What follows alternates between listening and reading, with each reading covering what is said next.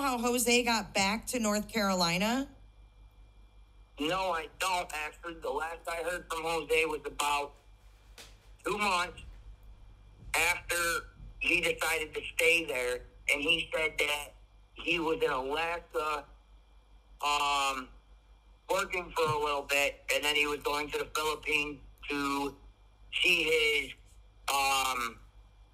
year-and-a-half-old girlfriend that he met through Facebook, and they had been nonstop talking whole night. What does this guy do for a living? What does Jose do for a living? He actually, it's a lot of money to travel to Alaska and then the Philippines. Like, his girlfriend's dad offered to fly him there? Because he's never met a man that will cook for the old lady, do dishes, basically take care of a house by himself, because I guess that's not how the Philippines work. Oh, yeah. They're like maids. They're like maids. Yeah, well, you know what I mean? Different countries, different ways. To him, like I said, when he landed in Alaska, that was the last I talked to him. Like I said, my brother talked to him once in a while when Jose gets service, because apparently wherever he is, phones and internet don't work well. Got you. So go ahead. And the last my brother told me is that he was doing well in the Philippines, and he's just happy that, he's there, and that he made a mistake and had to make it up to his girlfriend in the Philippines because he was messing around with Allison. And from what I hear, Candace shortly at the end. Oh, wow. So, yeah, there was a comment that Candace made that he likes chicks with dicks. And I don't know if she was telling her husband that, because he was mad that he was there. Not that I know. So he's straight, as far as you know? I was at the time that I met Jose, me and my ex-wife was going through a bad breakup, and my brother let me move in with him, and Jose was already living with him. And as far as I know, when he would just be talking about females, at one point he was hitting on my ex-wife with me standing there, and it's like, whatever. Oh my God. So Jose has no boundaries when he wants something. Huh? So can I ask you something? So when Jose made the decision to stay there at the Wells, did he have a plan? Was he going to live there? Was he going to, find a ride? It was just a stop. But he didn't have a vehicle, did he? Or did he? No. It was just a stop until he could get his money transferred from a certain bank to him. Oh, so did Donald Wells deal any kind, was there any kind of drug transactions with them? Because that's what Donald Wells is saying to his coworkers. That's. And I are friends. That's why I went down to Tennessee with Jose. And it was Jose's choice to stay there when we came back up here. We had a house down there, but we needed 3 days for it to be ready.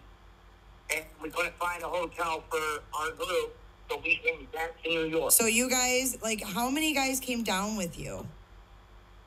It was me, my wife, our child, her child, my friend, my brother, who I'm gonna keep just as that, Jose, our friend, and her 5 went with us. So we were all basically just picked up and just wanted to get out of New York because we kind of don't like the way New York runs.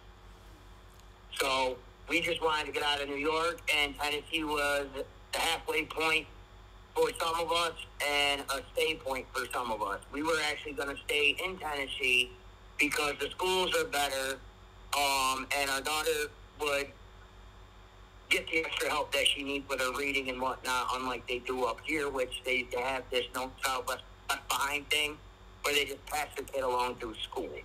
Yeah. So they have the better school system there? Medium for my wife. She has a bad back. So all of you guys went down there, and did you make plans to, like, stay at the Wells, or how did that all come up? Given Kingsport's on that border of West Virginia and Tennessee, all the hotels and whatnot were taken off. Mm-hmm. And we had to wait 3 days for the house that we put a down payment on to get. For those of us that were staying in Tennessee, we had to wait for that Monday, and we couldn't find a hotel. So Allison was trying to help us find hotels, and so was Candace and whatnot. And Jose didn't want to come back up here because his kids don't talk to him, and he had a bad breakup with his ex-wife, so he just wanted to get away from all the drama, have a fresh start. And Candace offered for him and us to stay, but we decided to come back to New York because this is where most of my wife's family is, and 90% of mine is. Uh-huh. With the exclusion of Hunter, of course, because Hunter lives in Tennessee. So he was left behind? No, he was not left behind. Did you see Donald? No, I never met him. I actually only met Summer once, and it was that day when we were getting ready to come back to New York, because Hunter just got out of school, and he was happy that I was down there. And due to the current New York court order, anytime I pass through Tennessee or whatever, Allison has to bring him to me so I can see him for a little bit. Uh-huh.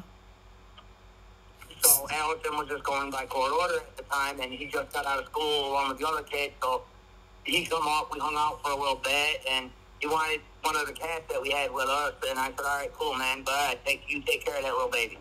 And as far as I know, that cat is good and healthy. I couldn't tell you. Oh, who, what, where was and is Jose? How do you know Jose? He, like I said, I met him, what was it? 2018? No. Just before that, I met him in 2017, because he moved in with my brother. So you met him through your brother? Yeah. And he was living with my brother till we moved up, till we tried to move down there in 2020. And then he had a girlfriend that whole time, and then now he's moved to the Philippines with her, or? Did he have a significant went with his girlfriend to the Philippines, and he changed his number. He's not on social media. None of it. So he hasn't even been questioned? Jose can't question him. He was gone almost a year before it happened. It just happened But it just happened It just happened this summer. Yeah. Yeah, but this is back in 2020. He left for the... Oh, so you're saying okay, so I'm trying to get that timeline. After he left the Wells, he went to North Carolina. We all tried to move down. We all tried to move down there in 2020. Right. Didn't have any... What's the thing I'm the looking blocks? for? Yeah, they didn't block off all the roads at the time. Mm-hmm.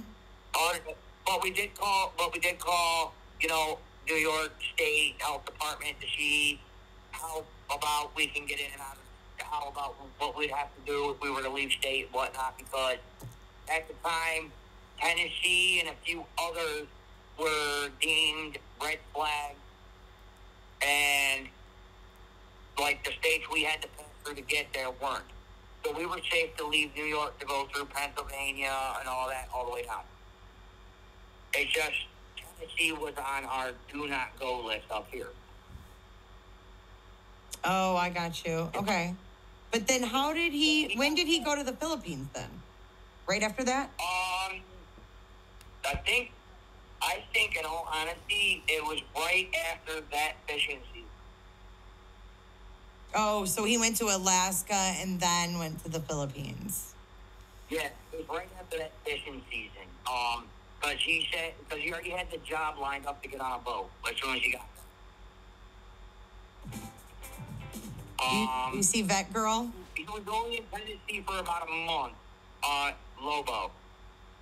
He was there for about a month? Yeah, he was only there for about a month. Wow. I mean, but he stayed with them the whole time? Did he, like, live with them during that month? Gotta be healthy for them. How old is Jose? The same age as you, or? Oh, he's a little older than I. He's older than I am. 50s? Like, early 50s? No, not, I don't think he's in his 50s yet, to be honest with you. I'm not sure, but I know his hair is tempered because of the stress. Yeah. He's got adult, let's put it like this, he's got adult children. He's even got a grandbaby. Oh, okay. Okay, makes sense. I mean, I started meeting him in 2017, and, you know, drunken stories that he'd tell us. I mean, he seemed like an alright guy. He never did anything harmful around my kids. Never did anything. I mean, he was the cup because it was basically a bachelor's pad, so to speak. A three-bedroom bachelor pad. And when I had my kids over and he'd come out the shower, he didn't know the kids would, he'd go right back in and, you know, get in the clothes he just took off and then walk in his room and close the door. You know? Because usually he'd come out in a towel and walk to his room. Because it's literally a U-turn. You know what I mean? Right. If you'd hear the kids, if you'd hear the kids in the living room, which was, you know, like 2 walls away, he would go back to the bathroom, throw his, like, you know, his pants on just to be decent because there's kids in the house. Just to walk to his room to get clean clothes. I mean, he was never disrespectful towards any of my kids or even made any advancements. So you fully trust him around kids and stuff. Yeah, trust him only for the simple fact that, you know, Jose and I know each other well enough. I know that if he was to do, he knows if this Andrew H. Holy jumping, how many times that will come through? So can I ask you a question about Jose? Yeah, but why did you stop talking to him? I didn't stop talking to him. It's just he changed when he told me he was heading to the Philippines. He told me he was going to change his number, and I changed my number and forgot to text him with his old one before he changed his. Because I changed mine the day before he changed his. So you guys just lost touch? Yeah, we just lost touch. But like I said, my brother always got me. Oh, your brother still talks to him? Oh, yeah. So, does your brother live in New York as well? Like, you guys all lived in New York? Yeah, we all live in New York. Okay. So, it was said, I think, early on that Candace had said that Jose came on a motorcycle and that the rest of you guys came in, like, a caravan. Like, I don't know how... Like I was saying, he was in a U-Haul with my brother, and there was the rest of us in a caravan and a car. Okay. And he wasn't concerned being left there with no vehicle? Like, I would have anxiety. I just can't do that. Well, he took a leap. He just said, F it. Take a leap. Yeah, we've all been there, right? Well, he looked at it like he was closer to where he had to be by being in Tennessee, so he's like, screw it. I'm going to stay, and then I'm going to get my money, and I'm going to get some of the money that's being sent to me, and I'm just going to go to Alaska, go to my job, and then head off to the Philippines and go be happy. He just said, screw it. He turned a page in his book. He had an opportunity. He jumped. He met a good girl who had family up here that she was visiting one year for the holidays. They hit it off, and it went from there. So he's one of the lucky ones. It's rare, but it happened. Wow. Hey, things happen. They do. We had a good, listen, my brother found us a good deal. It's just we picked the wrong time we picked the wrong timing, and the hotels were all clogged, and It just didn't work out. Yeah. Yeah, I mean, it happens all the time. Do you think that do you think that your brother could talk with Jose? Do you think Jose would talk with me?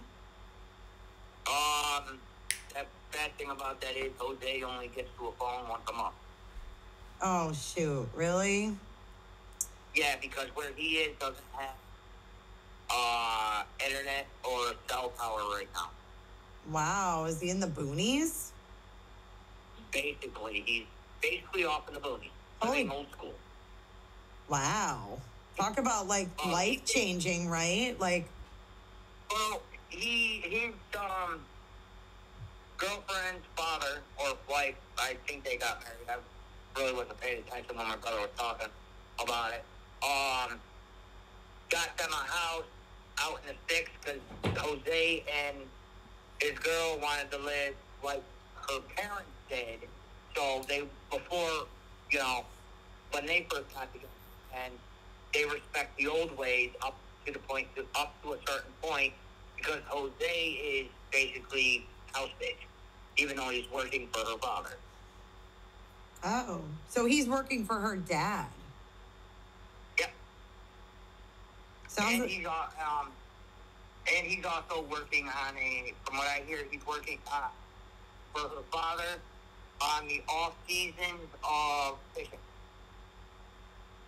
So, that's all I can tell you. Well, I mean, that explains a lot. So, definitely. I appreciate that, and I appreciate, you calling in and being candid. I mean, you just called on the fly. This wasn't planned. So, in all fairness, I mean, you called in, you showed up in chat, and you called, and you answered everything that everybody asked. Oh, yeah. But no, I cut this short, but I gotta get to bed. I have my 8-year-old that I get up with in the morning. You're good. You're good. All right. Thanks, Andrew. And, yeah, you too. Take care of yourself. You too. Okay, bye.